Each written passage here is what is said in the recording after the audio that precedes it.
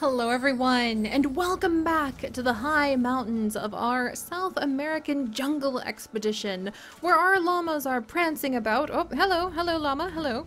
Where our llamas are prancing about atop their little hills and getting ready for a very special expedition today. Because today, my friends, I have high hopes that we are going to be able to set forth and find the giant anteater. The time has finally come. We have quelled the laughing riots over in the Laughing Court. We have managed to find a beautiful melanistic black jaguar to join our very lovely princess and queen, and hopefully having many wonderful babies. There she is. She's taking a nap over here. Hopefully having many wonderful new jaguar cubs pretty soon. We have gone ahead and we have designed some excellent new fantastic looking ruin pieces for our educational signs. We even found spots where we're able to hide a speaker telling you all about the jaguars inside of a jaguar like statue, which I think is so epic.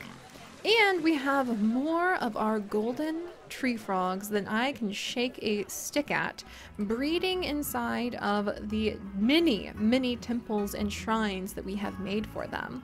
With so many of these golden red-eye tree frogs, we finally have the pieces of the missing puzzles to be able to set off into the jungle and to find the animals who we are hoping to be able to go ahead and breed up. So I'm pretty excited. Today is the day. We're gonna go head out. We're going to use the mini golden frogs that we're saving to find pieces of the puzzle, and we're gonna get ourselves a giant anteater. I'm pretty excited. I'm really hoping we can put the giant anteater somewhere up here, and we can start carving into the side of the mountainside and eventually have it connect up with this giant area where I want to put the capuchin monkeys. So fingers crossed there. Let me go ahead. We're actually going to we're going to have, oops, let's see, use auto paint, there we go. We're gonna have, you know, the mountains part a little bit more. A little rumble, maybe an earthquake or two, to make a little bit more space so that we'll be able to have, there, a nice comfortable spot for the giant anteater to arrive and make a home in. Carving into these mountains really is like the only way to make this map, excuse me, this part of the adventure traversable. There. But it is a fun challenge too, because I feel like the people who lived here eventually would have started chipping away at the mountains themselves as time went on. So we're just excavating to slowly but surely uncover their sprawling city inside of the mountain.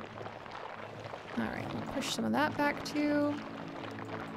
There, I like it. We might even pull like a bit of an overhang over like this for the anteaters, because I was thinking about making it so that we'll have like, there we go, like a really nice hard shelter for them. Go away, go away. We want to push this up a little, just a teensy bit. There. Like a nice hard shelter for the anteaters back here. Ooh, there's even, oh no, I've actually gone too far. We've gone too deep and we have cracked into the bottom of the ancient temple tunnels down there. Whoops. We'll just casually seal that back up. I hope the anteaters don't dig through there. But I actually wanted exactly this, where we could have a fun spot that makes a hole right there, but then still plenty of room to have a little bit of hard shelter over here. There we go. And then we're going to turn this spot into like a little waterfall, where we'll have some water cascading from here down in here. We might even have it coming down towards here and trickling into this spot, which is where we have a old temple ruin that we stumbled on. And we'll surround the holes with a whole bunch of the mossy rocks and things so they don't look nearly so awkward. Speaking of the mossy rocks, if we're gonna put the anteater in, oh, there's some butterflies we could just have floating through the air. I was thinking about putting this down over here as well to have a nice decorative spot for the anteater. Hopefully that'll be enough room for them. We'll expand this a little bit more, just in case. There we go. Yeah, there we go. Alright, and then we want to make a path climbing up the mountain. And let's shrink this down just a teensy bit. One more. There we go. Let's not snap this to barrier. And we're gonna go up. This is gonna be a picnic zone right down underneath. And then hopefully this will be, here, let's back that up again. Yeah, hopefully this will be enough up that they'll be able to get to the anteaters, no problem. All right, up we go, some more, and some more. Down, and we'll make a nice little pavilion. Swirly-do. Oh, I love it when I can make a perfect circle. It is so hard to make a perfect circle. And ta-da! Hopefully this will make a good anteater viewing. Good anteater viewing spot to begin. Okay, careful, careful. Yay! 2 perfect circles! Oh, my happy day. And then I think if I come over, flatten, flatten. Think nice, flat, even spots. There. And I think I'll leave the rest to figure out like how big to be able to make the anteaters home. Because I don't know how big the anteaters like actual habitat needs to be. So this is probably plenty. And I'm hoping people will be willing to walk up to see the anteater. And eventually this, like, they'll have other paths I'm hoping can even like wind around here and walk up to the capuchin monkey. But here, that's some of the plan. I kind of wanted to leave, they would be really fun to leave these butterflies floating in the sky, but we won't. Alright, so let's find ourselves an anteater. Let's make sure we have enough space to invite in the giant anteater. Or is it going to be under giant? Yep, giant anteater. Look at that. Wow. The giant anteater is a medium-sized mammal that lives in the grasslands and forest of Central and South America. As the name suggests, the species feeds almost exclusively on ants and termites, detecting ant colonies by smell, before digging a hole to feed using its long, sticky tongue. The giant anteater has a very distinctive appearance, with a long, tubular snout, small eyes and ears, stocky limbs. Yes! Queen K is expecting offspring! Okay, we'll learn more about the stocky limbs of the giant anteater in a second. Oh yeah, you guys! We're gonna have some melanistic jaguar cubs. We're gonna go ahead and send King Anubis into the trade center to rest, because he's much older than Queen K, and to find his own territory before sneaking back around. And we'll keep an eye out on those melanistic jaguar cubs. But alright, so let's see. The giant anteater has a very distinctive appearance, with a long tubular snout, small eyes and ears, stocky limbs, a coarse mane, and a thick bushy tail. They also have a characteristic pattern across their body: white front legs, gray muzzle, and black stripes across their chest, throat, and shoulders, with bristly black to brown tails and manes. And I have actually had the honor at the Detroit Zoo of seeing a giant anteater in person, and that tail is a lot more bristly than you think. It looks soft and like a cat tail, but it's actually a lot more stringy and bristly. So bristly is a great adjective to describe that with. Oh, whoops, I forgot to see what size they need. So you can have up to 1 male and 1 female at the same time. Their mating system and dominant system are unknown. They are neutral in their relationship with humans. They are 7 feet long. Pardon? That's huge! And they need at least 7,104 square feet. So I hope I have enough room to be able to create that for them. Let's go ahead and see. Alright, here we go. We'll use a null barrier to begin with. Just at first. 7,000. We might be a little bit tight on space, but we have plenty of the mountain. We can go ahead and give them more mountain space. I'm not too worried. All right. We can even give them like sloping upward mountain space. Okay. There's that. Also, if we put a giant anteater over here, we probably absolutely will need to put a keeper hut somewhat closer. There we go, 8,000 square feet. It might be a little small for the anteater still. So you know what? Let's make it a little bigger. I do want to make it a little bit bigger. Because I worry that they won't have enough room. And I do want people to be able to see the anteater, but come on. Alright. Let's go up.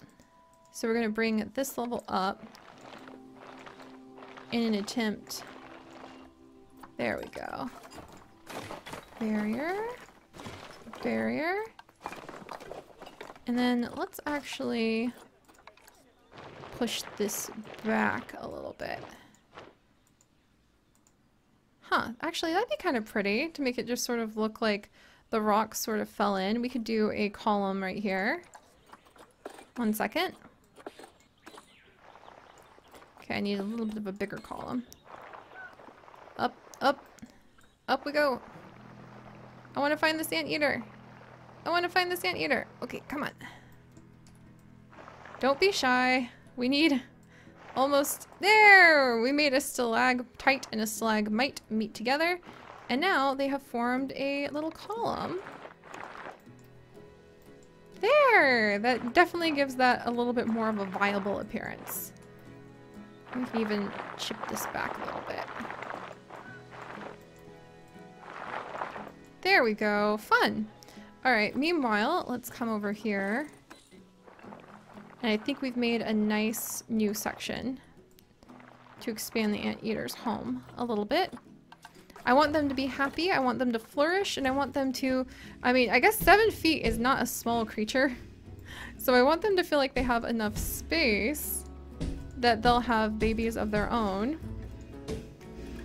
And those babies can grow up and become members of our zoo. That's the big hope and the goal. Members of Zoodesia Zoo in the far future. Alright, how are we doing now? There! 10,000 square feet. That's a lot better. I think that that's going to give them a lot more space. Now we just need to come through and figure out what part of the barrier to make into what. So this whole section right here, definitely one-way glass if you ask me.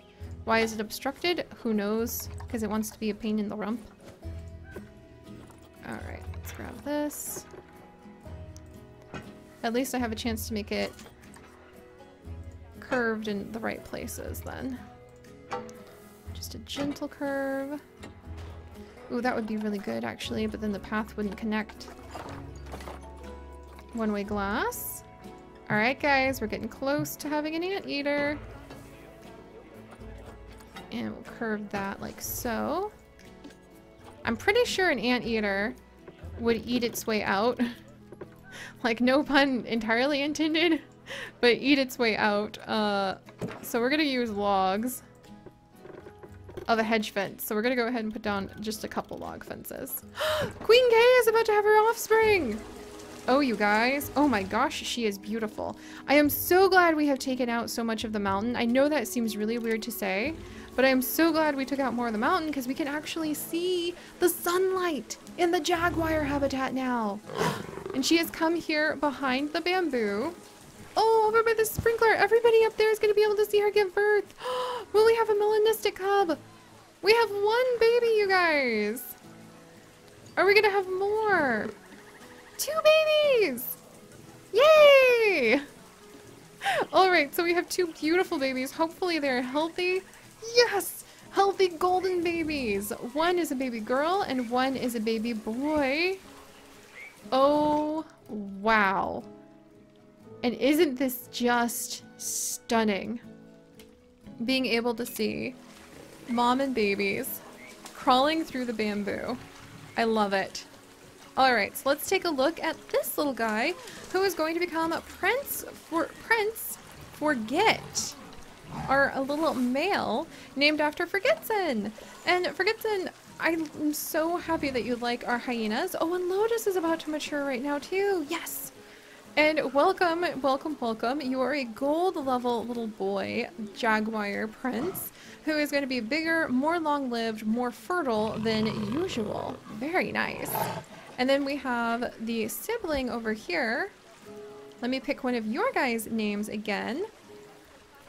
as one of the names that we could use for our wonderful new edition. And as usual, guys, if you want to end up becoming one of the animals here in our mini adventures, all you have to do is go ahead and leave your comments, and the random comment generator might pick you. And this is actually going to be Princess Ruby. What a beautiful name from Miriam. So Miriam, thank you so much for that name list. I think Ruby's a perfect name for this little one. And she is extremely long-lived. She's going to be one of the biggest jaguars we have ever had. She's going to be very fertile. She's going to have a lot of immunity. And I'm very curious. Let's actually take a peek at her dad. Her dad has had a ton of melanistic siblings and a ton of offspring before we have actually had these two. Look at how many babies he has had. Holy cow. But it looks like there might be a special genetic identity that could potentially have the gene that we're looking at, that could have the melanistic gene that we don't have. I think it's like CB, like the CB gene. So we might need to see, like, it would be really cool to take some time one day to parse down the genetic identity of the animals that end up having these, like, is it a DD gene? And you need to breed with like another animal that has D in order to produce, like, there's our immunity gene. Oh, look, so you have fertility and immunity genes are two different things. So it'd be interesting if that has anything to do with a combination of what kind of coloring you end up with. So, very curious, very curious. I have no idea. But alright, so we have two new baby jaguars. They are not melanistic, but this is just the first of possibly many litters between our new king and queen. And speaking of the first of many, let's see. I'm going to come over here really quickly. I'm going to remove this statue because I actually think this would be a great spot to just very gently put a waterway, some sort of, yeah, just like a little water spot where hopefully our wonderful anteaters will be able to drink from. And I can bring in one of these really cool new ponds we made that have frog song in them to like help highlight that little pond. But alright, so speaking of frog song, let's gather up 6 of our golden red-eyed tree frogs and have them help us discover the missing pieces of the treasure map that will guide us to our very first giant anteater. 1, 2, 3, 4, 5, 6. I just grabbed some random ones so that we'll have a little bit better luck. All 6 pieces. We only need 6 golden red-eyed tree frogs to have the chance to find them. And let's do this. I'm so excited. Giant anteater. There you are. Who's available? Oh, like nobody! Oh my gosh! Alright, giant anteaters are apparently pretty uncommon. We're gonna try to pick the healthiest one we can find. Which looks to be these two. A Dite, and well, they'll have new names when they come. But you know what? Let's adopt 2 of them then. All right, 1, 2, 3, 4, 5, 6.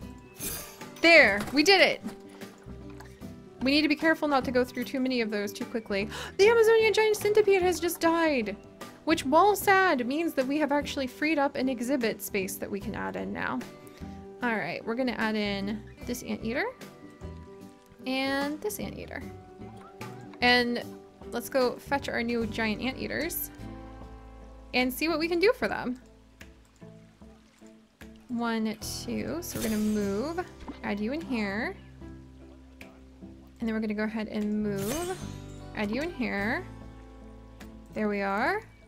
Oh, I'm very excited. Also, we need to fix the glass so that it faces the right direction. Yet again, yet again. Okay. There we go. Now, they won't be disturbed by the people. People can come up here to see what the giant anteaters are up to, I hope. And then the giant anteaters should hopefully have another spot back here where I was gonna make just a tiny little spot for water. That's obstructed, valid. Okay, maybe a little bit bigger than that. Let's see, valid. Oh my gosh. Like, that's all? That's not much, but I guess I did say a tiny little spot. And then let me grab special effects. Large. Waterfall bottom. Waterfall midsection. And there we go. Just a nice spot there. And a nice spot there. And where's the waterfall top? Top, top, top. Top. No, murky. Mid. Rapids. There we go. Alright, and we'll tidy that up in just a little bit so you can't see the water spot. But alright, the anteater's apparently in here. Oh, hello! Hello, you two! Hi! You're up on top of here, huh? Are you stuck? Oh my good gravy, I think our anteaters might be stuck. I'm gonna scoot this back just a little bit to free them. There we go. Oh my gosh. Hi, you two! Let's move you on over. Not enough space? Alright, what if I delete this massive thing? Let's just check. Will that be enough space? That actually is a lot better for them. Alright, we'll decorate some other way for our anteaters. But look at these guys! So we need to start getting them taken care of right away. I need another keeper. Let's go ahead and let's actually check how many llamas I have right now. We have 6 llamas. How many staff members do I have right now? 1, 2, 3, 4, 5, 6, 7. Oh no, 8, 9, 10? Oh no! We're down 3 llamas! I need more llamas so that we can have more staff members. Oh my gosh, look at these guys. They're just sitting here. Okay, thank goodness we had a staff member already come and check on them. We need to start doing some vet research with our frog biologist Yulini on the giant anteaters. Look at these guys! Alright, let's see if we can make them happy. They need a little bit more, just like a pinch more land area to navigate. They're also going to need some cleaner water. So let's actually put this down over here. And I'm just going to straight up remove this then. And give them a bit more land to be able to navigate. There you go, guys. Let's see what else I can do for you. So you need a little bit more space. They need just a little bit more land space that they can walk around on. So I'm probably going to need to like peck away at this mountain really quickly. Let's do that real fast because not having enough space is a sad thing. Alright, hang in there. I can totally fix this. We've got this. You need more space? Well, lucky for you. I am a creator of earthquakes. Alright, let's push these all in. Oof. Oh, that's much nicer. A little bit of sunlight that I can see. And then, actually, this would be a really cool way. Oh, let's keep this up. To be able to come over here and make a bridge that looks over the anteaters up here. That'd be really nice. So people could come up this direction and check them out from that side. I really like that idea. And then we'll give the anteaters more room over there. And that'll get people up so that they can start working their way to the capuchin monkey area that we're building. Huzzah! These zoos do become sprawling, huge projects that become like your pet project that you take care of, that you love, that you nurture, and that you become so proud when you're able to make them work. Alright, and then let's grab... I need some nice moss rocks. And do I ever have some nice moss rocks over here? Nice. We're gonna grab those. And we're gonna actually stick them right down here as a way to make sure the anteaters don't climb on out and add in some beautiful cliffside spots right there. Alright, is that enough for... Whoops, I forgot. No, I did the barrier, thank goodness. Is that enough for you guys? Yay! We gave them enough space now, you guys! So let's see what else we can provide them. They need some food and species toy enrichment, and they are going to need a way to continually get clean water. Let me check the clean water thing. Nope, nope, nope. We need a spot, possibly, yeah, possibly pushed down in here. Ooh, cool. Ooh, cool. That would actually work really well. Hang on, guys. I have an idea. We need a spot over here to put the water generator. Tucked inside of the water from within the mountain. Haha. Let's see if people complain about the noise then, shall we? Alright. And then we need it facing this direction. And I can just put it right there. And we'll have to assign our mechanic to it pretty quickly. Dangerous Prince Forget. How on earth? He has actually managed to more or less escape.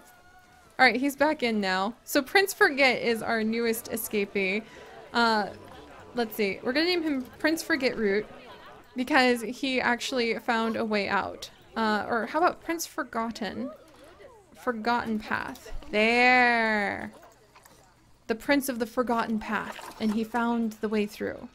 There we go. So now the anteaters will have nice and wonderfully clean water, but the guest will not be able to complain because we have hidden the thing away, and we'll even hurry and assign it. Look at us. We're finally getting on top of a few things. There's always so much to do. We will go ahead and assign it to the Golden Frog Cave. There. Spots. And hopefully a mechanic will occasionally visit that. We have a wandering mechanic named Mountain Climber George. He should take care of it. But alright, so let's see if we have anything to offer the anteaters in terms of environment. They're really laid back. They prefer 0 to 100% tree coverage. They're happy with all of the plants they have right now. They would love to have a lot more soil. So we can go ahead and provide a little of that. And more soil back here. But mostly they just like short grass over long grass. Voila! Wow! Anteaters. They're very chill. I like them. And we'll provide them with whatever enrichment items we can to try to make them a little happier. But alright guys, we'll take more care of the anteaters and try to sort out the constantly breeding tree frogs next time. And we have a little bit of a llamaing situation because we need to have more llamas in order to have more staff. So if you guys could, do please leave a like for the 7-foot giant anteaters that have just arrived, as well as the newborn jaguar cubs. And if you would like to join us on this and literally thousands more adventures, do please consider subscribing. But most importantly, my friends, stay curious. And I'll see you guys next time. Bye-bye!